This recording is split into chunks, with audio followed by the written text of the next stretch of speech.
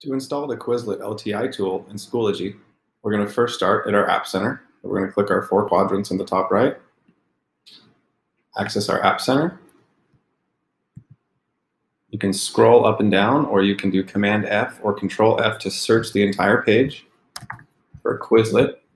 It's going to help us easily identify it. Go ahead and click Quizlet. We're going to go ahead and click Install LTI App. Click I agree. Install for me. And go ahead and select the courses in which you want to install. And go ahead and select Course Admins Only for those courses that you've selected. Click Install.